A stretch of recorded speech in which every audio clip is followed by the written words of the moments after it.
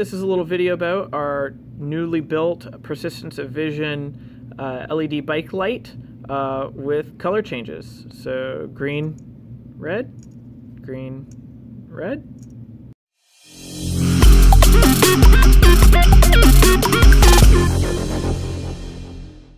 Here we have put together a bike spoke light.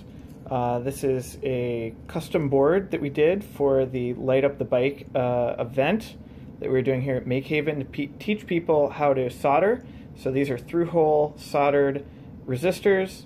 This is a surface mount done with solder paste LED. It's multicolored. And then we have a battery and this switch.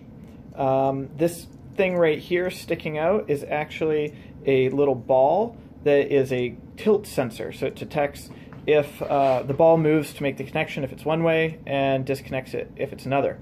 What's cool is, so the first switch is the power, and then we have colors assigned. So right now I only have two on that the tilt switch is on.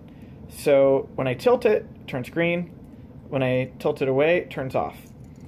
I can turn on the ones that are not on the tilt switch, so that's red, but I can bring in the green when tilted to make yellow, or I can turn them all on, so I get a tilt between this fuchsia color and then a white, or I think I haven't done without the red. So you get like the blue, and then it's more like a green aqua. Got the little tilt switch set up so that you can see it's red through most of the cycle, but there's one part where it's green.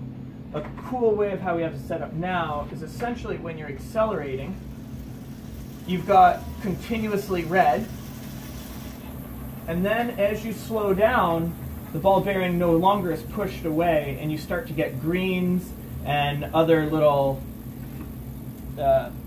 dots of red in it. To design the board, we used a piece of software called Circuit Maker. One of the cool features is it actually allowed you to three-dimensionally preview it. Once we had finished and exported the files, we then sent it to PCB Way and had it shipped to us. Here you can see all the components we included.